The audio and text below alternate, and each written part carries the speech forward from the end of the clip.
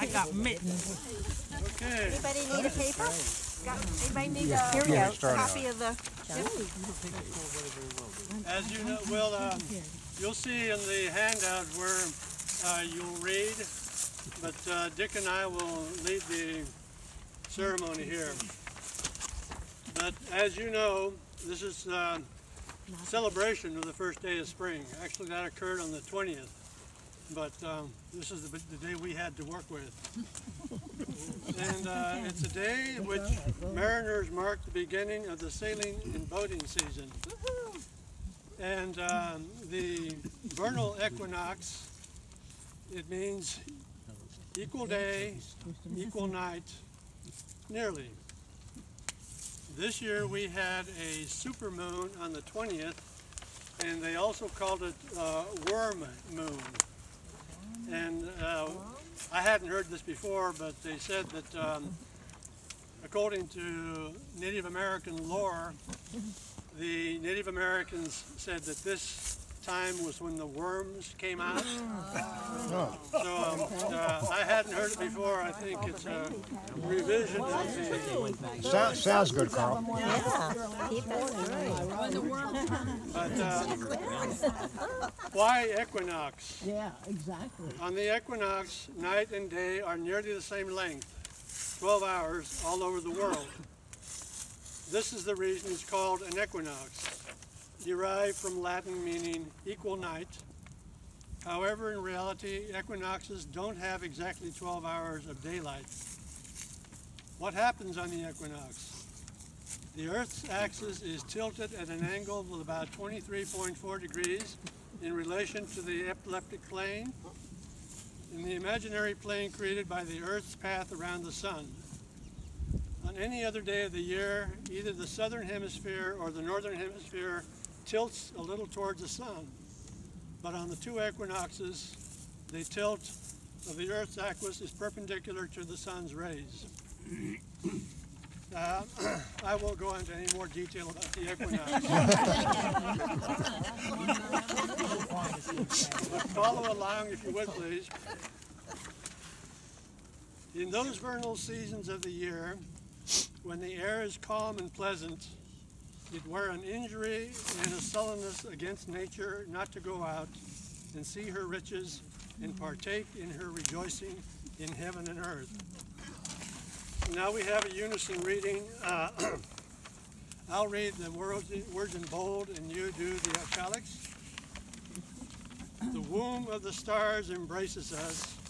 Remnants of their fiery furnaces pulse through our veins. We are the stars, the dust of the explosion cast across space. We are of the earth. We breathe and live in the breath of ancient plants and beasts. Their cells nourish the soil. We build our communities on their harvest of gifts. Our fingers trace the curves carved in clay and stone by our forebears unknown to us. We are a part of the great circle of humanity, gathered around the fire of her hearth. We gather anew this day to celebrate our common heritage. May we recall in gratitude all that has given us.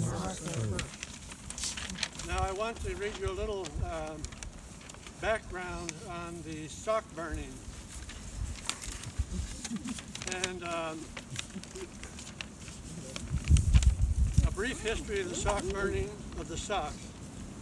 The annual sock burning began in the spring of 1978 when, after a snowy winter, boat builder Bob Turner bid his oppressive sock-wearing days farewell for the summer by throwing them into the campfire. Let me back up a bit. This was actually started in Eastport, Maryland, in that yachting club in Eastport, and it's now become a phenomenon celebrated throughout the U.S. What was an act of defiance turned into tradition, and this weekend marinas and yacht clubs around the country will celebrate the return of spring. Sperry topsiders, flip tops, and best of all, boating season. As Turner stated to the Baltimore Magazine, he was amazed at what a lasting impression he had, stating, "It was never meant to be taken seriously. It just says, enough with socks, time to go sailing." And fast forward to 2019, where the sock burning represents the time to clear out the yacht club, cobwebs, and embrace spring. And now we'll have an ode to sock burning and the sock burners. How many of you were here last year? Okay, you can talk along with me, because I'm sure you remember. Oh, yeah. Ode to sock burners. Them Eastport boys got an odd tradition. When the sun swings to its equinoxial position, they build a little fire down along the docks. They doff their shoes and they burn their winter socks. Yes, they burn their socks at the equinox. You might think it's peculiar, but I think it's not.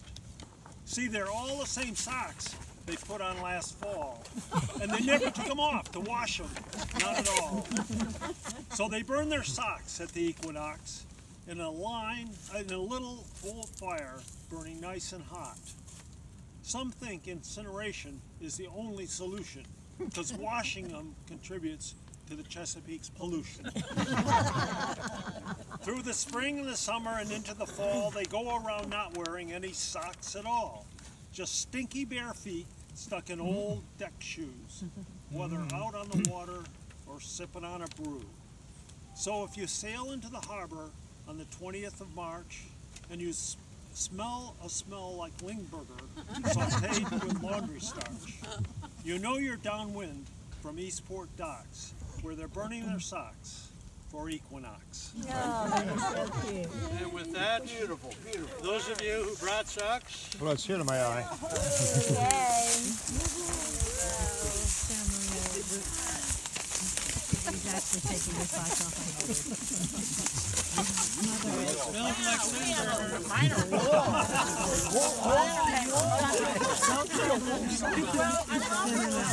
Oh my gosh. That's a nice plug. Oh, thank Any you. more? Smart wool. Okay. In an effort to please Neptune, Let's get it off. the Roman god of the sea, and Poseidon, the Greek god of the sea, in the hope that we may be blessed with a glorious spring and a safe and smooth sailing season, you can throw your socks in. You've done that. Now, we do the 4 points of the compass, and I've asked 4 people to join me here. Spirit of the East. Spirit of air, spirit of the east, spirit of air, of morning and springtime, be with us as the sun rises in times of beginning, times of planting. Inspire us with the fresh breath of courage as we go forth into new adventures. Spirit of the South. Spirit of the South, spirit of fire, of noontime and summer, be with us through the heat of the day and help us to be overgrowing. Warm us with strength and energy for the work that awaits us. Spirit of the West. Spirit of the West, spirit of water, of evening and autumn, be with us as the sun sets, and help us to enjoy a rich harvest. Flow through us with a cooling, healing quietness, and bring us peace. And Spirit of the North. Spirit of the North, spirit of earth, of nighttime and winter, be with us in the darkness, in the time of gestation. Ground us in the wisdom of changing seasons as we celebrate the spiraling journey of our lives. At times, our own light goes out and is rekindled by a spark from another person.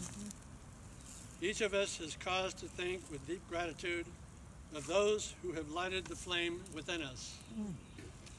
Now we can do the song. Oh, lifted up, love was your way, moonlight, starlight.